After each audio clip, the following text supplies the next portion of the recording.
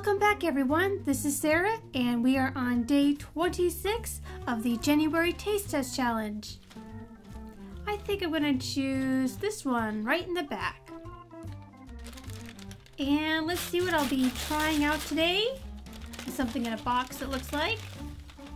I'm going to be eating some tomato pretz. These are pretzels that taste like tomatoes, and it sounds a little bit odd to be quite honest with you. I do like tomatoes and I do like pretzels, but I don't know about combining them. These are a product of Japan, and the ingredient list for these is quite long.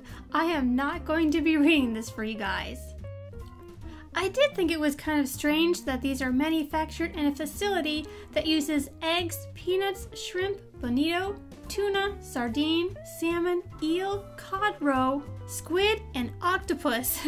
That is quite a range.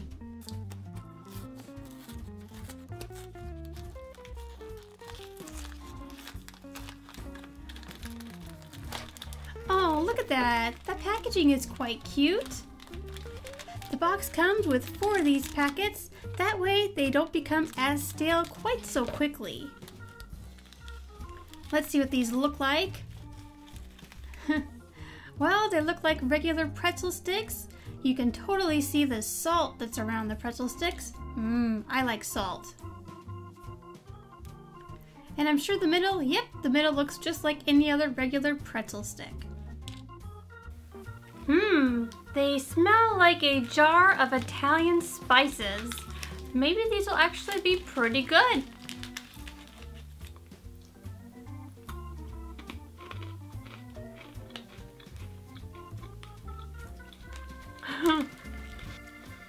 Oh my gosh! These are so strange. You know, at first when I bit into these, all I could taste was garlic, but as I chew them, they tasted more and more like I was eating actual tomatoes. These are good. They're salty, a bit garlicky, and if you like tomatoes, you are definitely gonna like these. Well, on a scale of 1 to 10, I would probably have to give these, I have to give these an 8. I definitely like the crunch of these. These are really good. And I like that they're salty and garlicky, and I'm quite amazed that they taste like actual tomatoes. These are a great snack. I would probably buy these again. Well, thank you guys so much for watching today on day 26.